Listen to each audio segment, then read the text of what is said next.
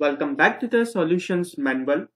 In this video, we will solve the problem from Hibbeler Mechanics of Materials 8th edition. According to this problem, the uniform B is supported by two rods A, B and CD that have cross-sectional area of 10 mm square and 15 mm square respectively. We have to determine the intensity of distributed load, which is represented by W, so that the average normal stress in each rod does not exceed 300 kilopascal. Now to solve this problem, first of all, we have to draw the free body diagram. So I have the tensile forces due to these two rods in the upward direction. Also, I have to find the resultant of this triangular distributed loading.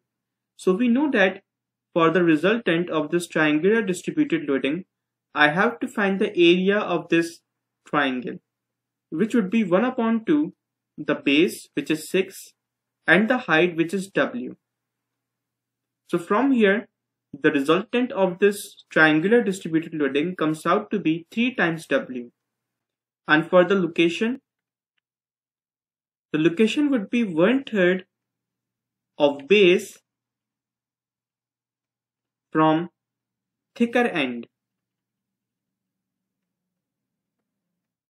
This is the thicker end of the triangle. So location would be 1/3 of base, which is 6. It means 2 meter from thicker end. So if I draw the resultant force of this distributed loading, then it would look something like this.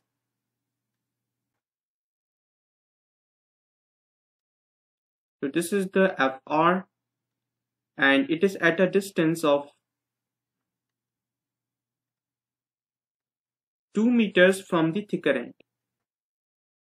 So let's label them. Let's call this FAB, and this right here is FCD. To find the values of FAB and FCD, we can use the equilibrium equations. So our first equation would be summation of moments at point A equals to 0. I'm considering the counterclockwise direction as positive.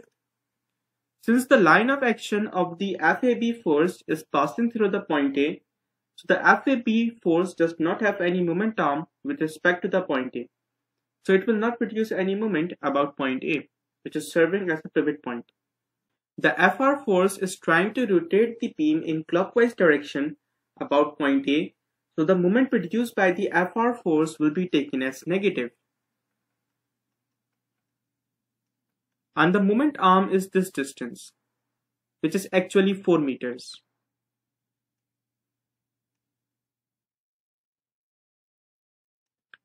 The FCD is trying to rotate the beam in counterclockwise direction about point A, so the moment produced by the FCD force will be taken as positive. And the moment arm is 6 meters, equals to 0. If I substitute the values, then I have negative Fr, which is 3 times of W into 4 plus FCD into 6 equals to 0. So from here, FCD comes out to be 2 times of W. Let's call this equation 1. Now for the FAB force, we can do summation of forces in y direction equals to 0. I am considering the up direction as positive. FAB minus FR plus FCD equals to 0. And when I substitute the values, I would have FAB minus FR, which is 3 times of W, plus FCD, which is 2 times of W, equals to 0. So from here, FAB comes out to be W. Let's call this equation 2.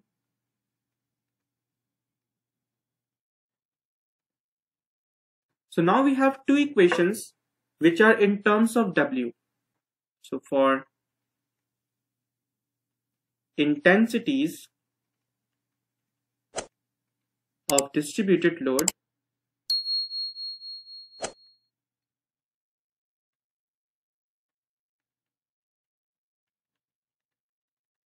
We know that we have been given a condition that the normal stress in either of the rods should not exceed 300 kilopascals. For member CD, the average normal stress CD is equals to FCD over the cross-sectional area ACD equals to FCD is 2 times of W, and we have been given the cross-sectional area. For the CD member, it is 15 millimeters square for the rod CD. And we know that 1 millimeter square is equals to 1 raised to the power of -6 meters square. So the cross-sectional area would become 15 exponent -6 meters square. And we know that the average normal stress should not exceed the 300 kilopascal. So we are considering the maximum value of it. So let's say it is 300 kilopascals. So exponent 3. So from here, 2W is equals to 300 exponent 3 times 15 exponent -6. So upon simplification, W comes out to be 2.25 newtons per meter. Let's call this equation A. Now for member AB, we have to do the same. So the average normal stress AB is equals to FAB over the cross-sectional area AB is equals to FAB is W over the cross-sectional area of the rod AB, which is 10 millimeters square. And if I convert it into the meter square by this relation, then it would be 10 raised to the power of -6 is equals to 300 kilopascals. Because the average normal stress can have the maximum value of 300 kilopascals. So from here, W is equals to 300 exponent 3 multiplied by 10 into 10 to the power of -6.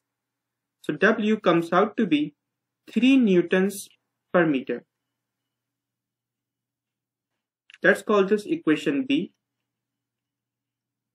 Now we have two different values of W. So we have to figure it out which one is the correct value that will satisfy our average normal stress condition as well. So case 1, if W is 3 newtons per meter,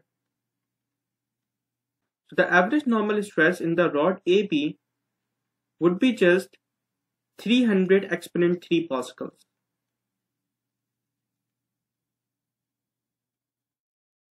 Which falls under the given limit, because the maximum average normal stress should not exceed the 300 kilopascals.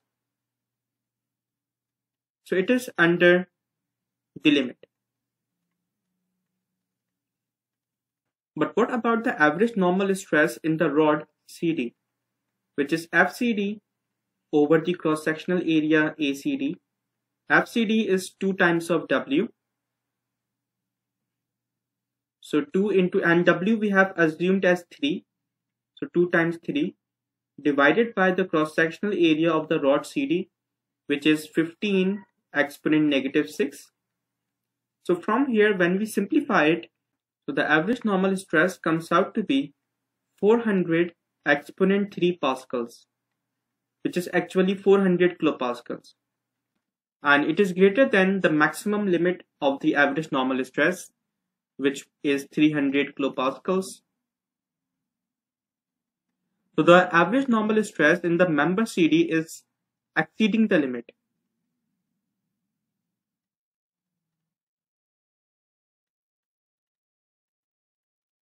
So it means W is not 3 newtons per meter. So we have only one option left, which is that the W is 2.25 newtons per meter. And that is the correct answer. But let us just verify it as well mathematically. So if I consider the case 2, which is if W is 2.25 newtons per meter,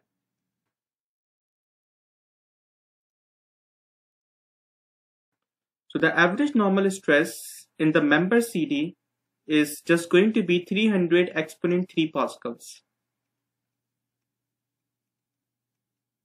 which is 300 kilopascals actually, and it is under the given maximum limit of the average normal stress, which is 300 kilopascals.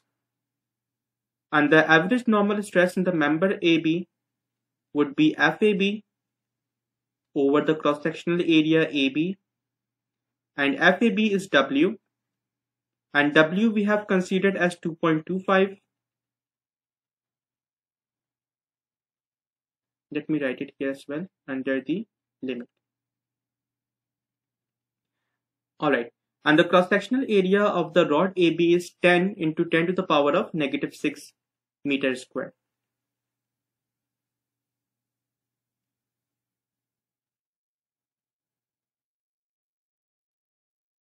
So from here, average normal stress in the member AB comes out to be 225 exponent 3 pascals or 225 kilopascals, which is less than the maximum allowable average normal stress, which is 300 kilopascals.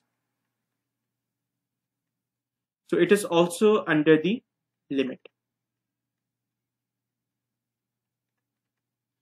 So W is 2.25 newtons per meter because it is satisfying the average normal stress values in both of the rods.